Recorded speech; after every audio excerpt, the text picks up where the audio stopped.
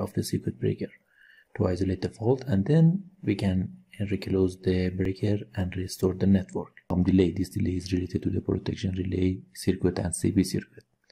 And after this, opening the circuit breaker, the arc will be extinguished. After that, the protection. Here we can configure which protection functions or protection element enable the autoreclosure function. Or here we should unlock closer function, start by operating or tripping of a protective element, which we configure it to start the autoreclosure.